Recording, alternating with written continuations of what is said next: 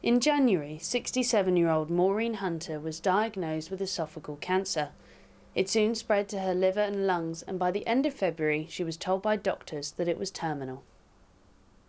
I had a little bit of a relapse last Thursday, first time. I let it all out. Then I'll kick myself up the bum.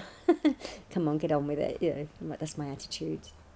Be thankful for what you've had and been given. And, you know, it's unfortunate, it's life.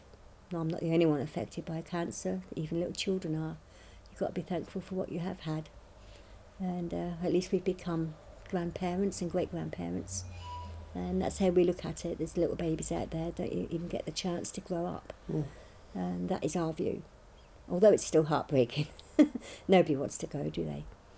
So, you know, my family as well. You know, I don't want to leave them. They don't want me to leave them. So, yeah, it's very heart-wrenching. But we've got to stay strong. It's an awful thing for her to be told by a specialist that she's not going to live. Well, they gave me 4 months initially. Initially, they only gave her 4 months, and it was a shock, you know. I'm just glad that she's fighting it and fighting it and fighting it. Since her diagnosis, Maureen wants to fulfil her lifelong dream. This GoFundMe page that I've started off was done reluctantly. My friend, another friend, not Lynn, but another friend, she said to me, why don't you go on this GoFundMe page just to get your dream to come true? Because I've always wanted to go to Italy. A great-grandfather of mine was born there. I've got a circus family from that era, hence why I'm That's why you want to go. entertainment. You want to put me on one of them stupid things, don't you? That's why I like, I suppose, entertainment, because my circus side was my father's side. My mother used to do pantomime, so it's in my blood. But I'd love to go to Italy, not just because my great-grandfather was there, but I'd like to find some history. You know, if I could find some history maybe on the circus family that was there, I would love that. The fundraising page launched at the end of May, and since then donations have come from friends, family and strangers. Maureen says it was thanks to another friend who spurred on the campaign.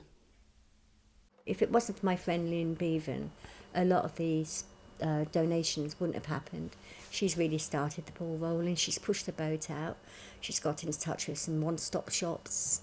They're putting donation boxes on their counters. One of them ones, the one-stop shop at Harnham, on the 12th of August, are doing a book and cake sale to try and get donations for me.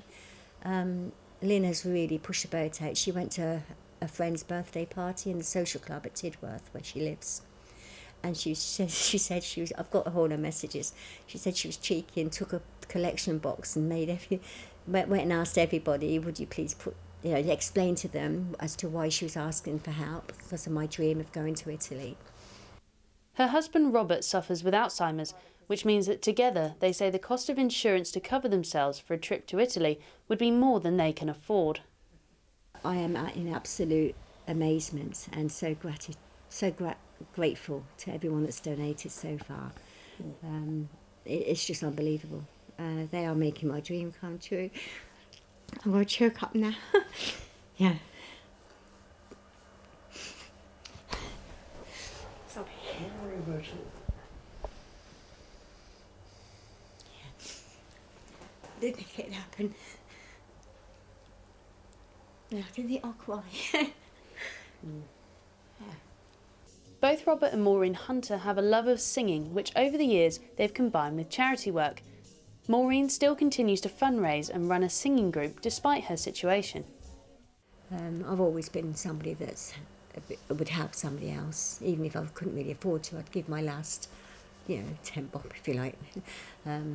But yeah, it's always been my nature. I've always put other people before myself. Even now I do, don't I? It's just me. And they say, a lot of people say I'm an inspiration, but I don't feel I am. I'm just Maureen. I've just been how I've always been all my life, so no different. Just because I've got cancer, I'm not going to change. She'll finish her last session of chemotherapy next week before going on a 3-month break. With the hopes that the cancer doesn't become more aggressive in that time, Maureen has started planning her trip to Italy.